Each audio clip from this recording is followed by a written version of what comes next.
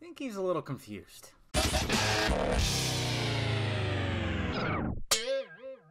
What's happening, film friends? Dave the Film Junkie here. Marc McClure, the original Jimmy Olsen in the original Superman movies, who, of course, was having some cameos, or, you know, he played a character, not really cameos, but he was playing a character in Justice League. We saw in the first trailers that were, of course, removed, those scenes that were removed, that he was at the Heroes Park during the Superman Justice League fight. He almost got, a tank, a tank almost landed on him, and Cyborg intervened, saved his ass.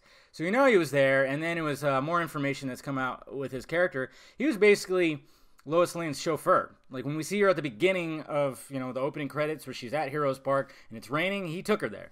And he takes her there to the park as well to, hey, we got to get you to Superman. That's apparently the information that's been received. But this is what he had to say right here on a panel. This is, like I said, this is a couple days. It's a few days old. I'm a little late on this, so I apologize, but whatever. There's a big fight sequence in the park where Superman's statue was, and it was more at the beginning of the film, so it all got kind of changed around. I'm not quite sure why it was, whether it just didn't work with the story. I think we know. So, we know, Mark. I think it was just a hard sequence with the fights and everyone together where they wanted to save that moment. That would be my guess on that.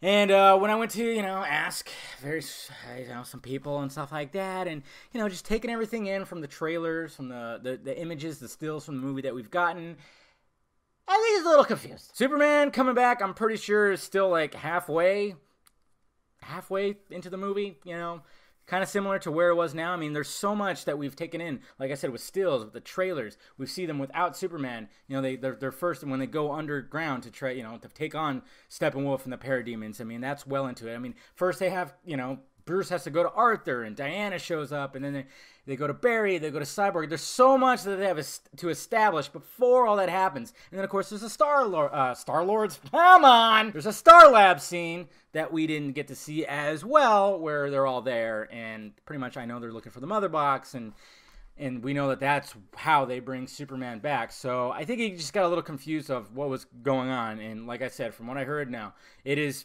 well into the movie before that scene actually happens, probably about halfway. So, yeah, I just wanted to clear that up. I mean, I know there's going to probably be some people that push back on me because they're like, oh, he was in the movie. But, I mean, just think about it. Think about all we've seen, like I said, with footage and all that they had to establish. I mean, they still had to even go to the cemetery to dig him up, and discuss it. We saw a lot of stills where they're discussing everything, in Bruce's hangar. So there's just a lot of things that were happening before. So I don't think that they just right away resurrected him, and he was just chilling at the Kent farm most of the time.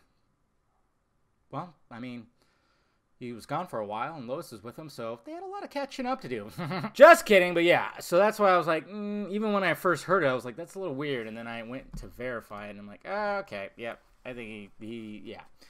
I mean, he probably just thought, I'm not saying that he was just like, he's giving out fake news. No, he just, he probably just figured that was the case. I mean, it wasn't in the movie that much. So, there you go, guys. I just wanted to clear that up. I mean, like I said, who knows if what I heard was even 100% right.